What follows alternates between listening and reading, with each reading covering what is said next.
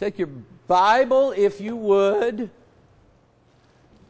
because I ain't going to teach out anything else. Amen.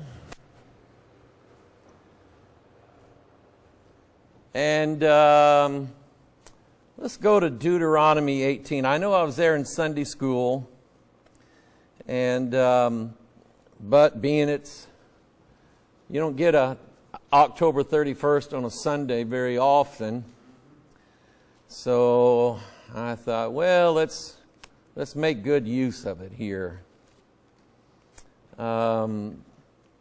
This is a teaching, like I said before, I've done years and years ago, and it's helped me a lot. And I've made mention of here lately that we live in a different world than what my parents grew up in, what their parents grew up in, and so on. There was the rationality of America post-World War II. You had the baby boomers, you had all the guys coming back from the war, starting new families, kids going into school, and with the onset of things like radio, television, and so on, well, it helped shape people's opinions. One of the things that I studied, and I've never really been comfortable with exactly why this particular year. Let me give you the year. 1963. Now, that was 3 years before I was born, so no, I don't remember 1963. But it was definitely a year of turmoil all over the world. You had, in 1963, the Supreme Court, the Warren Court. Earl Warren was the Supreme Court justice at the time. And this basically had been coming on for years. It just seemed like a different spirit entering into our country and our society when the Supreme Court ruled that public prayers could no longer be said in public school classrooms. That was a violation of the separation of church and state, which none of either of the founding fathers nor later presidents and congressmen and judicial court members ever believed in. They never believed that. But there was a clear separation made, 1963, by removing what amounted to Christian prayers out of every public school, and things began to change that year. Now, I don't think it was just the Supreme Court decision in 1963 that caused that. You had the public execution of an American president in ritualistic fashion, and I can show you the ritualism. You also had, according to former Jesuit priest Malachi Martin, a ritual held in the Vatican along with a church in Charlotte, South Carolina. Charlotte was chosen, I think, for its location, 33rd degree north. And it was in conjunction with a ceremony held in St. Paul's Cathedral, which is where they choose a pope, called the enthronement ceremony of the fallen angel Lucifer. And this was a real event, and Martin wrote about it in a book called Windswept House that he wrote. I have a copy of that book, and if you read that ceremony, it'd blow your mind. And so a lot of things of a spiritual nature took place in 1963. Let's just say it that way. But not of a good spirit. Whereas before 63, there was what I would refer to as a common decency. Yes, there were sodomites back then, but they would not dare show themselves. Not in any area, especially not in the armed forces. They wouldn't even reveal themselves in Hollywood. It was known, but they would not reveal themselves in Hollywood. And I watched a video the other day of about 25 of these old movie stars from like the 40s and 50s that were gay, and it'll blow your mind. And it wasn't just Rock Hudson either. That blew everybody's mind. That blew when Rock Hudson had to come out because he was dying of AIDS. And we had to come out and say there's a reason why, and told the reason. It just knocked everybody off their feet. They were not expecting that. And you had other movie actors, TV actors, things like that. And you look back at the history of Hollywood, it's a common thing. But then television started changing. Music started changing after '63. In television, you had TV shows taking on occult themes. Before '63, that wasn't happening. Before '63, it was primarily dramas, artistic ones. Not these soapy ones, but artistic dramas, Alfred Hitchcock and things like that. And you had a lot of detective shows, early crime shows, things like that. After '63, you have the Addams Family, you have the Munsters, you have Bewitched, and you have it's just, television's changed, just like that. Then you look at old Dragnet series, 1968, 1969, and Jack Webb doing his typical diatribe that he does in most of the shows. And he's talking about the evils that are going on among youth in Los Angeles, and he mentions homosexuality as being one of them. Well, then just like 5 years later, you have All in the Family. And they're like pushing homosexuality as being a legitimate lifestyle, making people feel bad for thinking that's wrong. And it was the stated objective. Who's the guy that wrote All in the Family? Who's the guy that produced it? I can't remember his name. But he said, I'm making it a point to change the whole country. I'm going to change the whole country. Huh? No, Carl Reiner was on the show, but I'm talking the producer, the director of the show, the guy who started it, created it. But he basically said, I've just made up my mind. I'm going to use this show to change American thought. And he did. It worked. And so then you're just going downhill from there on everything. But you have a time in the innocence, I guess, of the 40s and 50s and early 60s, where if you said, do you believe in witches? Everybody'd say, no, I don't believe in witches. You believe in ghosts? No, I don't believe in ghosts. Those are not real. Those are fake. Those are just fairy tale stories, myths, things like that. Witches aren't real. Ghosts aren't real. People don't come back from the dead and all of this stuff. Okay? But the Bible's been true all along. Witches have been real. There are ghosts. There are spirits. And these things have been everywhere. They were around back then and they're around now. The fact that they can hide behind public opinion that says there are no such things only aids them. It helps them. Because if people start believing, yes, there are ghosts, there are spirits, there are witches, then people would say, you know what, if there are, I don't want that around me. I don't want that in my house. I'm not going to have a coffin with a dead man coming out of it in my living room for Halloween. That was me. Okay? I was the guy coming out of the coffin. So anyway, no kidding. No kidding. And I won't say anything about where I got it from. But some people down in Richwoods, where I used to pastor, they had heard that I possibly might be able to get a hold of a real coffin. And so they called me. And I said, hang on a second, I'll find out. So I called somebody that I just happened to know. And he said, yeah, I've got one. He said, the only thing is, I don't want it back. I said, this will tickle them to death, because it was a family down there that they did it big.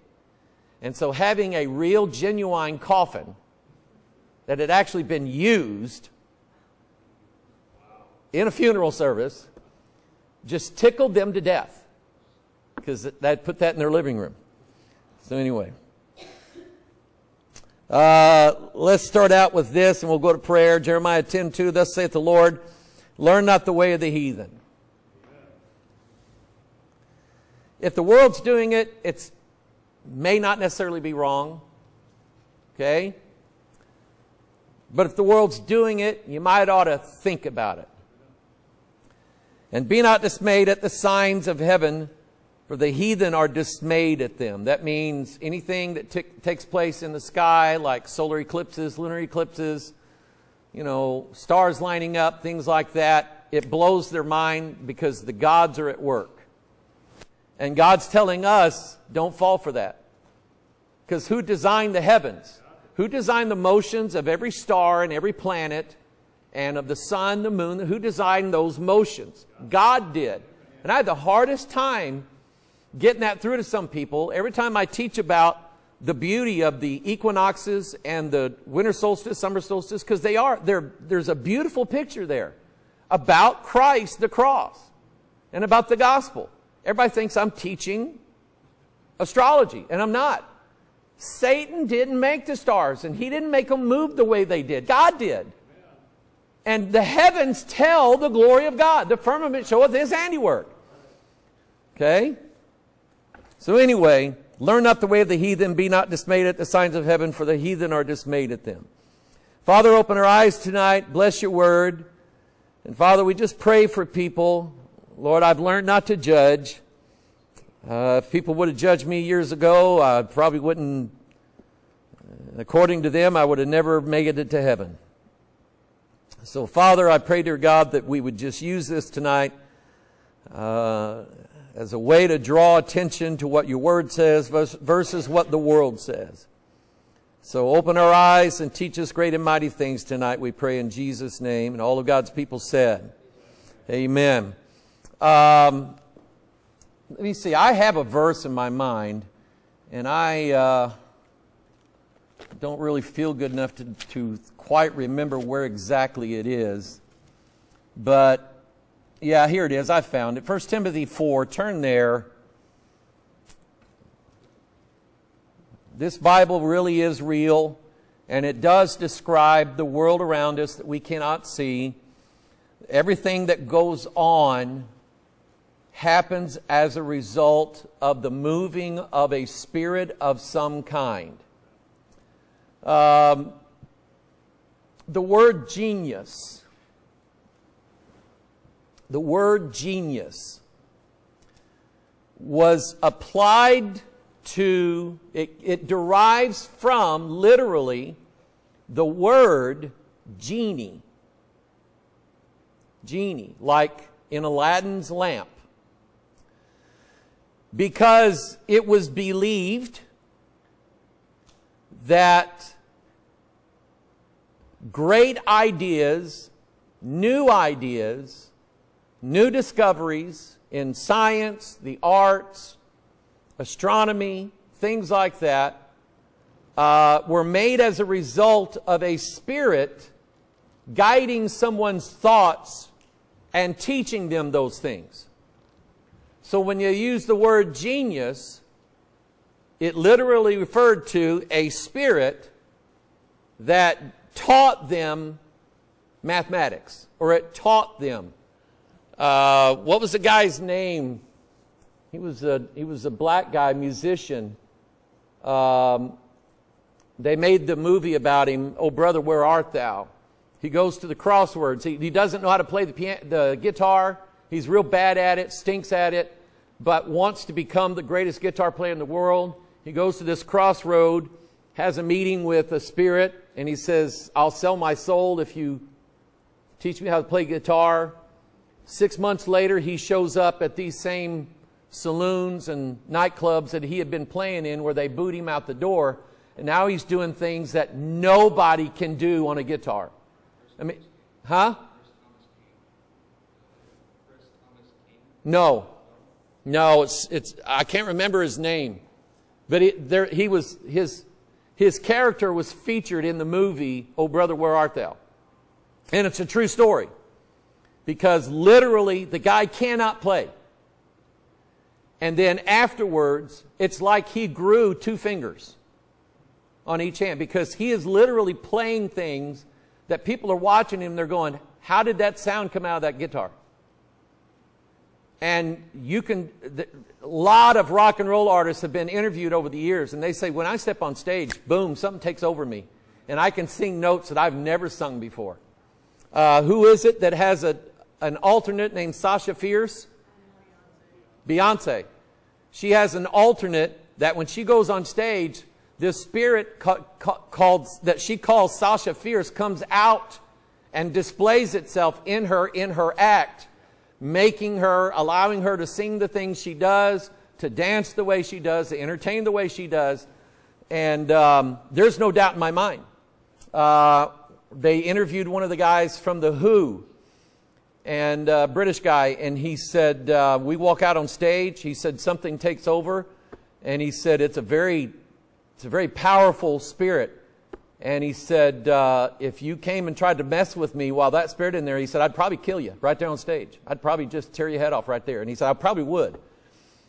And so anyway, there's no doubt in my mind the spiritual influence that goes on behind the scenes. 1 Timothy chapter 4 tells us that. And Ephesians 2 does as well. But let's read 1 Timothy 4. Now the Spirit speaketh expressly. What does the Spirit do? Make you laugh? Make you roll around? Bark like a dog? Now the Spirit speaketh expressly, that in the latter times some shall depart from the faith. Duh!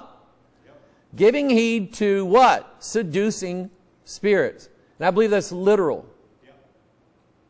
Literally. Seducing spirits and doctrines of devils. Speaking lies in hypocrisy. Having their conscience seared with a hot iron. There's your iron kingdom right there. That's what's going to happen with everybody. Once the iron kingdom sets in, people are going to have their conscience seared with a hot iron. They're going to do that which is unseemly, and they're not going to think anything of it whatsoever. They'll kill people and have no guilt or remorse about it whatsoever. Forbidding to marry and commanding to abstain from meats and so on. Now turn to Ephesians 2.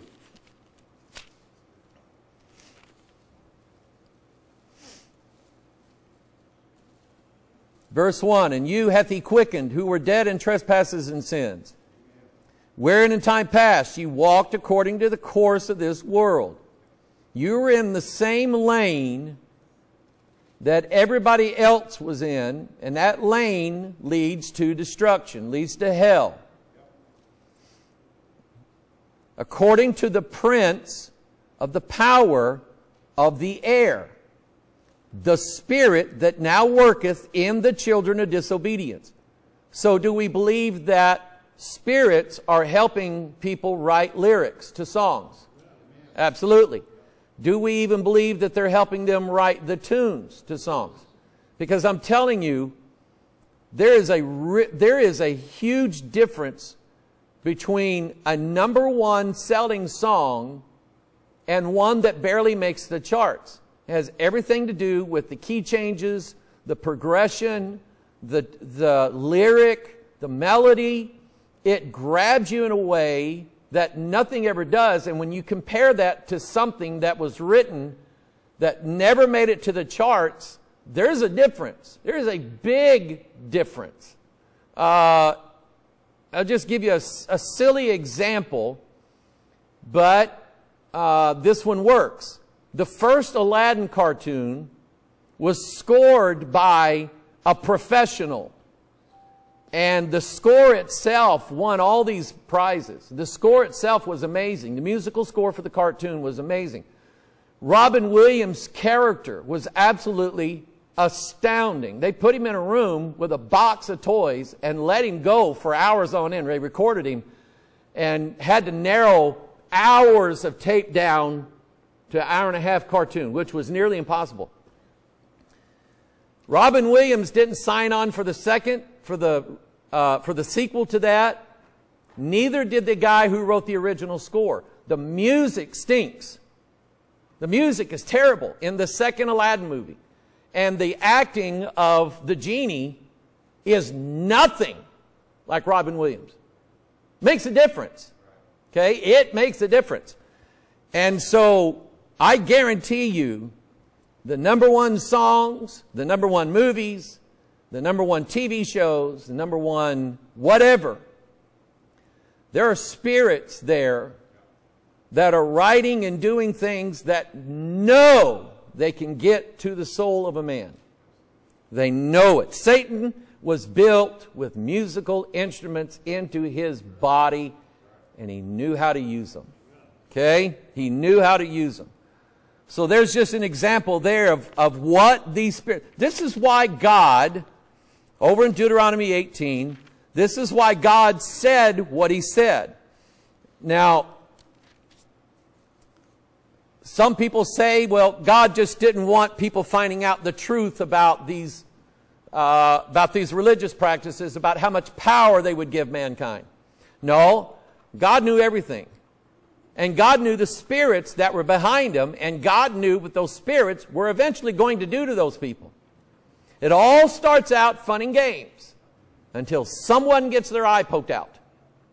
Okay? Or until someone gets their eye, both eyes in, and they go to hell. It all starts out good. Okay?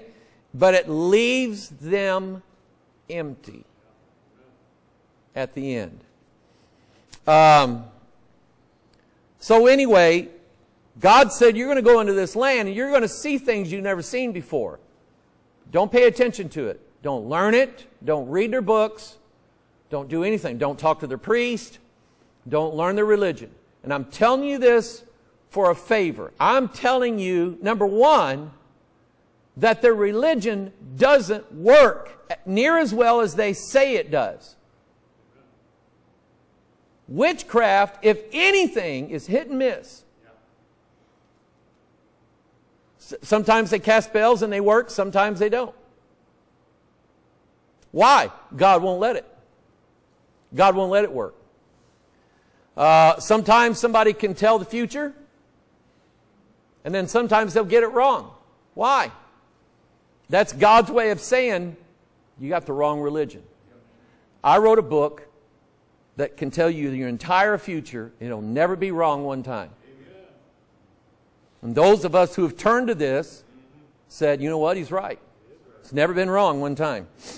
So he says in verse 9 of Deuteronomy 18, when thou art come into the land which the Lord thy God giveth thee, thou shalt not learn to do after the abominations of those nations.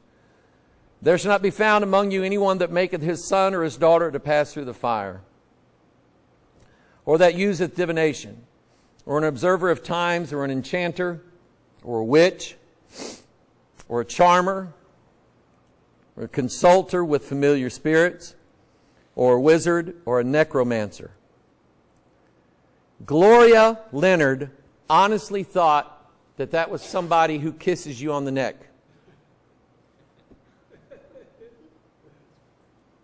A neck-romancer. Didn't you, Gloria? For all that do these things are an abomination unto the Lord. And because of these abominations, the Lord thy God doth drive them out from before thee. This is why God got rid of them. By the way, this is why God is getting rid of the 1/3 of the angels.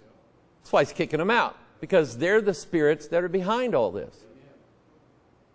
Those who practice divination, yes, they are reading things that there's a chance those things are going to happen. The spirits are telling them those things. Say this to them. And I believe those same spirits then will try to cause that very thing to happen to give that person with familiar spirits more power. It's all about raising them up.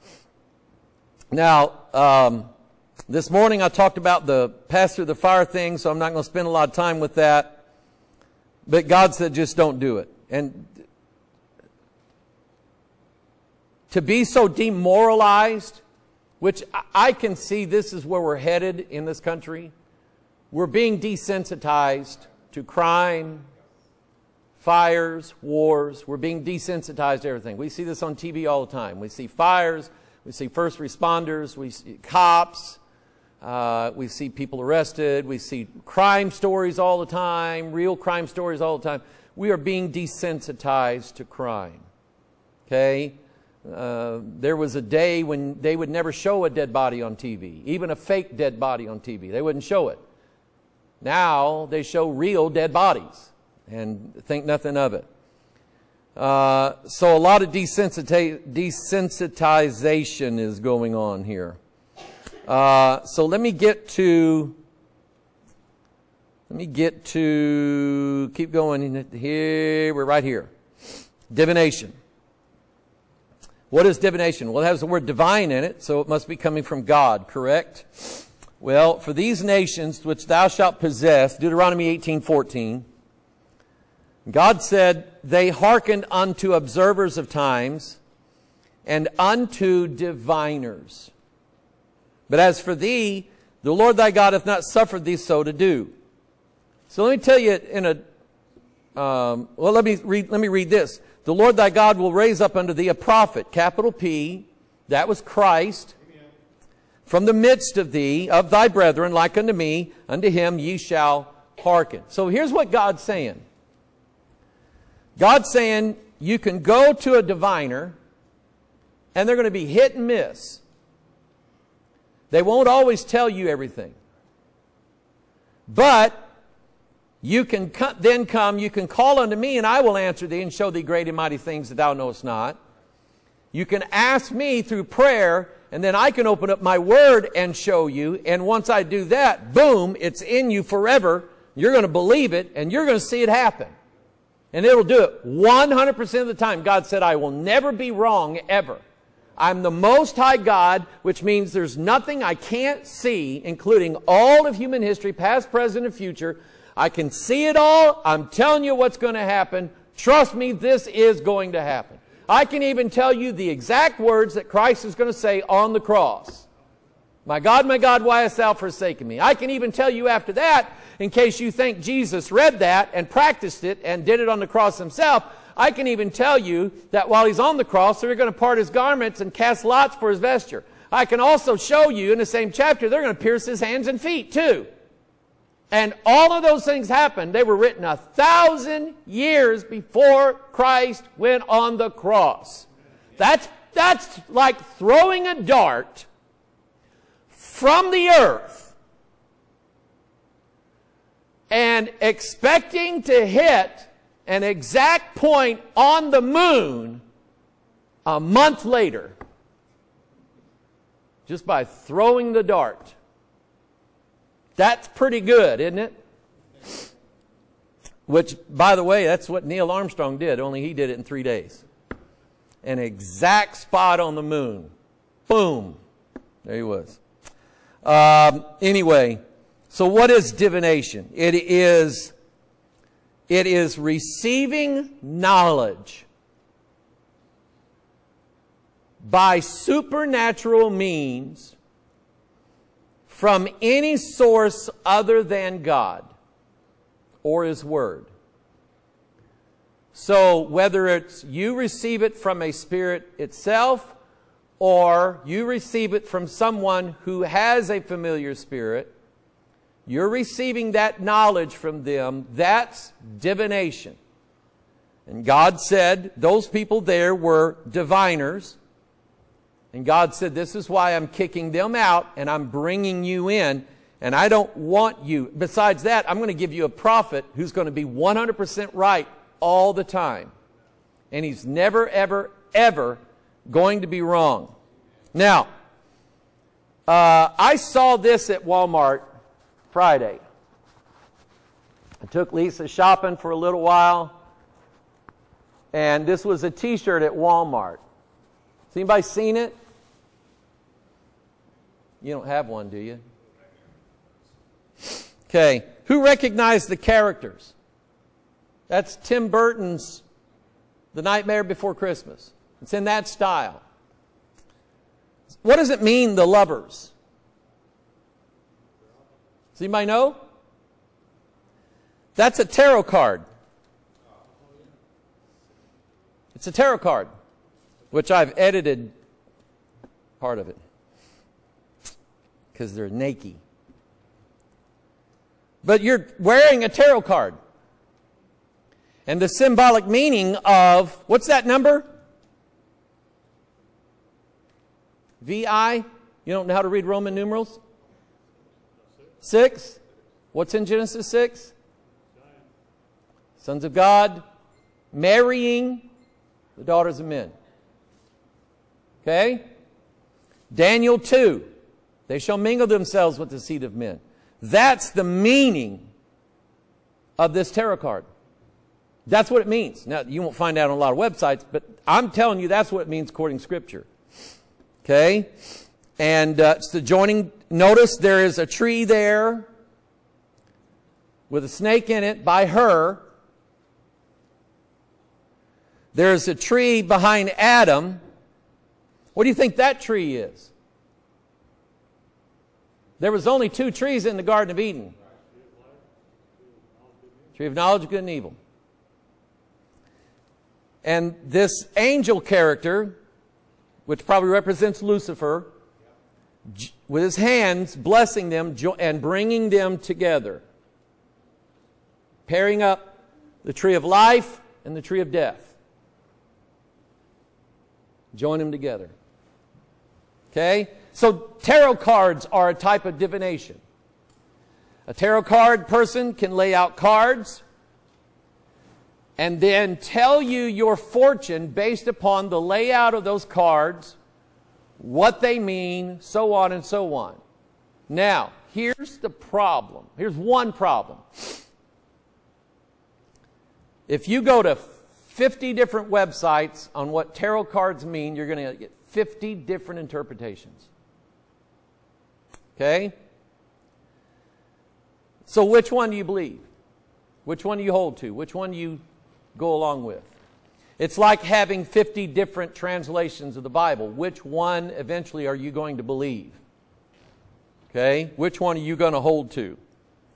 Divination is the attempt of ascertaining information by interpretation of omens or an alleged supernatural agency. Fortune tellers. Those who looked in crystal balls. That's called scrying. Gazing into a pond, gazing into a bowl of water, gazing into a bowl of mercury. They're all basically the same. You're looking into like a mirror and you're trying to see the spirits that are in there who will show you, or scenes and visions. What did sleeping, who was it? In Sleeping Beauty, who would go to the mirror on the mirror on the wall? Who's the fairest one of all? She was scrying. She was divining and trying to ascertain from this spirit that was in that mirror to tell her what to do. Okay? 1 Samuel 6:2, the Philistines called for the priest and the diviner, saying, "What shall we do to the ark of the Lord? Tell us wherewith we shall send it to his place." Since they couldn't call on God, because they're the Philistines, Philistines never talk to God. They don't want God. They called for their diviners and their priests. They wanted devils to tell them what to do with this Ark of the Covenant. Because they were trying to get rid of it. Because it was killing everybody. It was a curse to them. They didn't want it. So they asked after diviners and asking for occult knowledge. Tell us what the gods are saying to tell us to do with the Ark of the Covenant. Deuteronomy 13. If there arise among you a prophet or a dreamer of dreams, and giveth thee a sign or a wonder, and the sign or the wonder come to pass, whereof he spake unto thee, saying, let us go after other gods. Not another God, but other gods. This Bible is right. They're going to go after other gods. They're going to get a bunch of them, which thou hast not known, and let us serve them. Notice how this dreamer of dreams is just so easy with saying, here's these gods, let's serve these gods. Let's bow ourselves down to them and let's do what they tell us to do. which thou hast not known, and let us serve them. Thou shalt not hearken unto the words of that prophet, or that dreamer of dreams. For the Lord your God proveth you to know whether you love the Lord your God with all your heart and with all your soul. And I can tell you that, and I told a lady this years ago, I said this to her about watching out for her pastor, talking about other forms of prayer that he's going to teach them about. And she said, he's already doing that. I said, you better get out of that church. Because if your pastor is doing these forms of prayer, he is hearing from devils. He is allowing spirits to tell him and lead him in what to say and what to do. They're helping him write his sermons, for crying out loud. They're inspiring him on ideas that may sound religious but are not scriptural. And he will lead that congregation into being attached and then controlled by familiar spirits. Churches where people say we have gotten so spiritual with God we no longer need the Bible anymore. Where are they getting their inspiration from? They say they're getting it directly from God, but God's not going to speak outside of this book. But they believe that He does. Oh, you people you've confined God to a book. Well, Jesus did. Lo, I come in the volume of the book. It is written of me to do thy will, O God. 1 Samuel 28:8, and Saul disguised himself and put on other raiment, and he went, and 2 men went with him, and they came to the woman by night. And he said, I pray thee, divine unto me by the familiar spirit, and bring me him up, whom I shall name unto thee. There is no way that was Samuel. Not a chance. No way. No how. Okay? Jeremiah 14:14. And God cursed Saul for that. For turning to a familiar spirit. And he died the next day. Fell on his own sword. Then the Lord said unto me, the prophets prophesy lies in my name. I sent them not, neither have I commanded them, neither spake unto them. They prophesy unto you a false vision and divination and a thing of naught and the deceit of their heart. So where are they getting? Since they are rejecting the Word of God in churches all over the world, all over the country, they're rejecting the Word of God. What then is the inspiration for their sermons? Can't be the Holy Spirit. So let's say I've got a church of about 500-600 people, and it's a stable church, and I'm going to keep it that way, and I'm too lazy to study myself, and I want to go out and play golf, and I want to play video games. So I call up some company and say, send me your sermon series for the next 3 months. So they send me a prepackaged sermon series with all the handouts, all the banners that go with it, music to go with it. Everything's prepackaged, the sermon outlines and the illustrations already written out. And I can tell you, I personally cannot get one of these prepackaged sermons and deliver unto you a 30, 40, 50-minute sermon easy just by reading somebody else's notes, coming up with the rest on my own. Easy to do. Who wrote that sermon? Nobody knows. But I guarantee you they're not hiring godly men anymore to write them. They're doing what Jim Bakker admitted to in a book that he wrote when he got out of prison. He said when he was in charge of TBN, and, well, not TBN, but the PTL club, he said he had a staff that helped him write his sermons. And he said, we didn't go through the scriptures looking for things to preach on.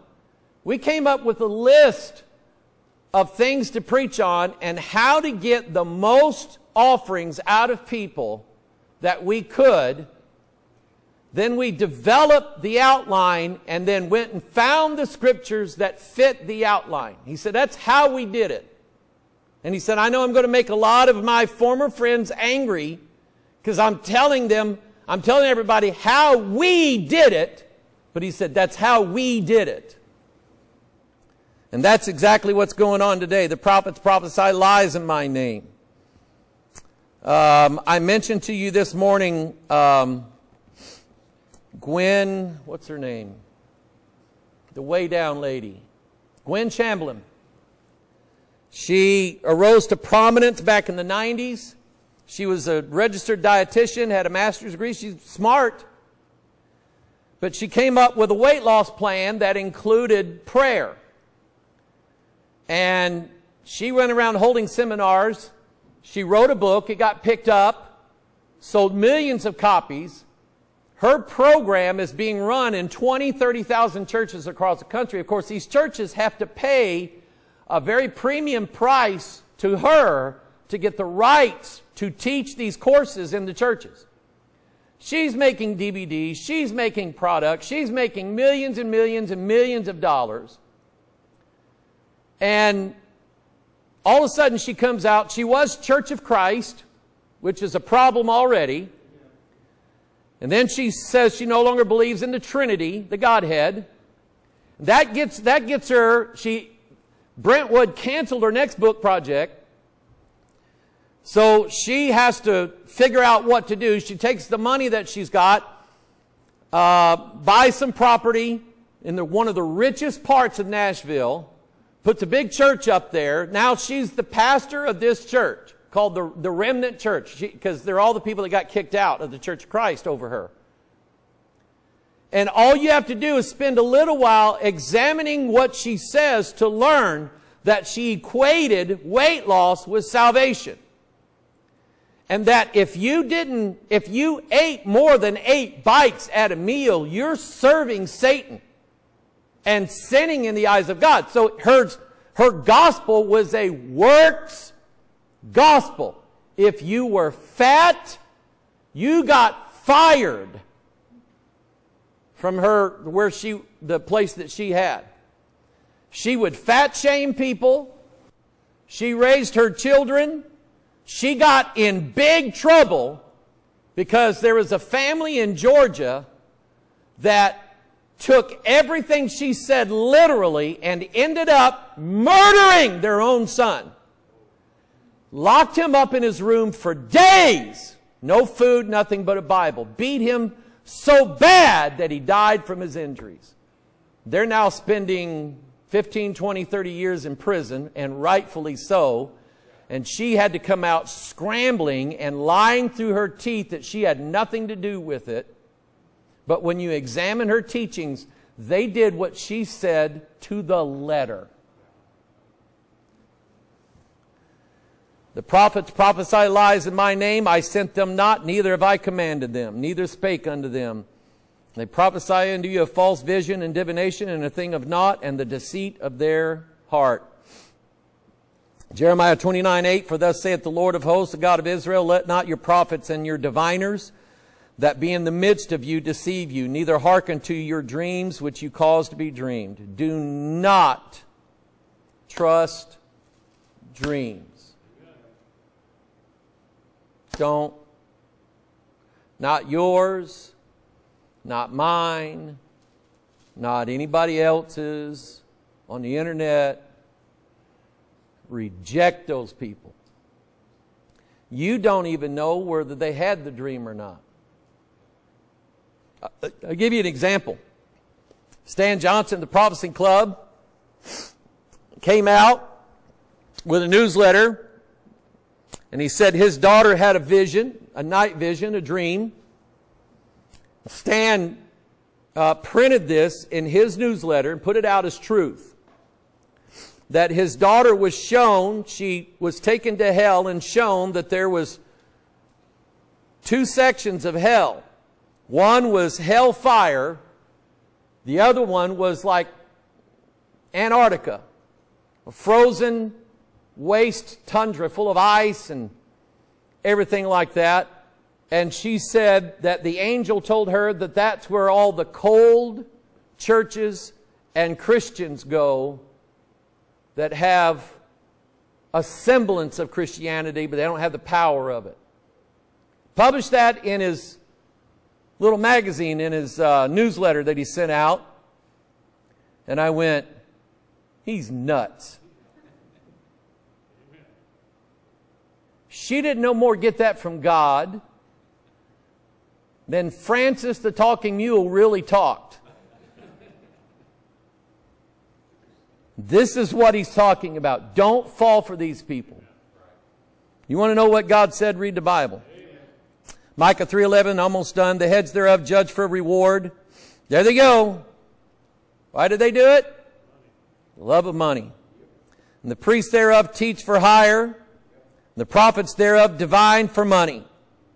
Yet will they lean upon the Lord and say, is not the Lord among us? None evil can come upon us. And that is your latter day TBN doctrine that says no harm will come upon you, only wealth, only health, only prosperity, only good things. And by the way, if it doesn't, it's your fault because you don't have enough faith and you didn't say positive things, so you don't get those. But we get them.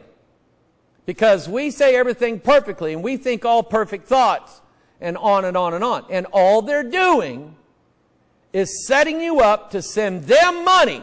And they can say, see, it works. We got all this money. How come you don't have this money? Because it's not working for you. You need to send in more money so it'll work for you. And it's all about money. What is the love of money? The number one root of all evil.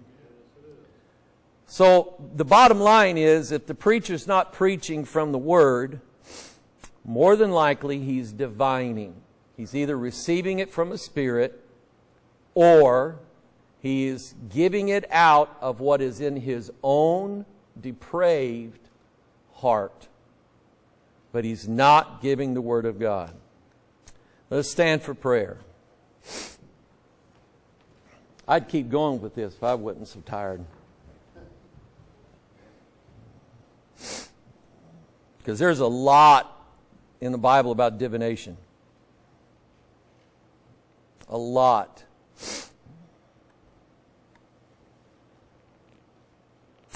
By the way, if we believe that the Bible is foretelling the future, I want you to think about something.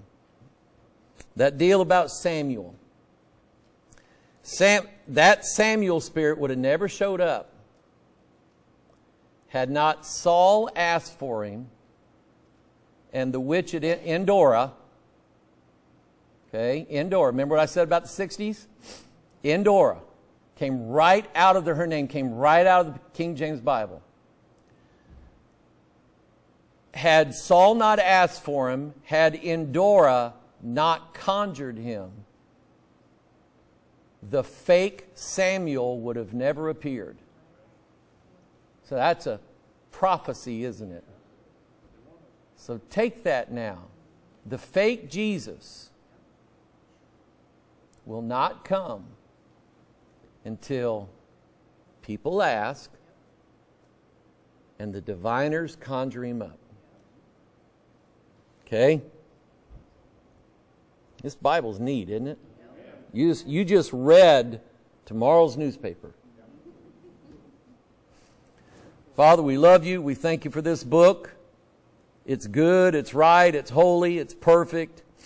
It is everything, Father.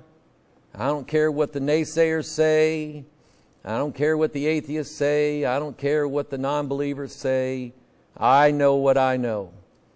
I know what I think about this Bible. I know this Bible says it's right, so the Bible's right. Father, thank you, God, for taking each one of us in your own way and opening our eyes to it. Father, we were all blind. We were all ignorant. We were all walking the course of this world on our way to hell when you intervened. So, Father, we thank you for that. Bless your word. Bless our church. Bless our families. Thank you, Lord, for those that have come today. Bless them on their journey. Give them safety. Thank you, Lord, for all that you've taught us today. And we praise you in Jesus' name. And all of God's people said, Amen.